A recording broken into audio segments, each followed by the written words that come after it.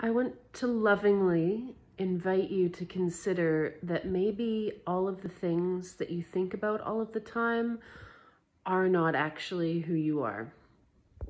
We are all really obsessed with what we're not.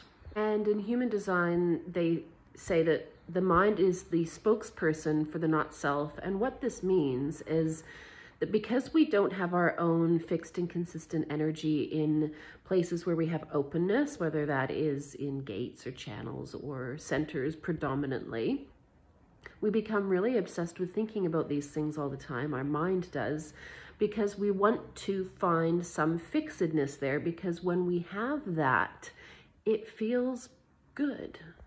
For example, if you have an open heart or will center, then you're pretty obsessed with trying to prove that you have value, showing your worth, prove yourself. If you have an open or undefined root center, then the question you would ask yourself is, am I still in a hurry to be free of the pressure?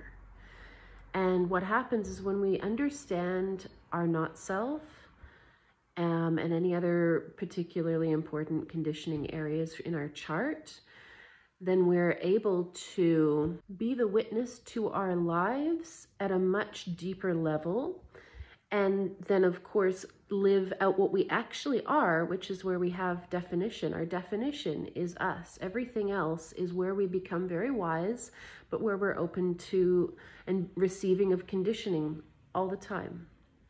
So if you're curious to know what the hell this means for you, you just need to go and find your chart, look at the white centers, and have a good feel into what the not self keynotes are around that. So as another one, for the open head, perhaps not knowing what is inspiring. The open Ajna, which is the second one down, is pretending to be certain.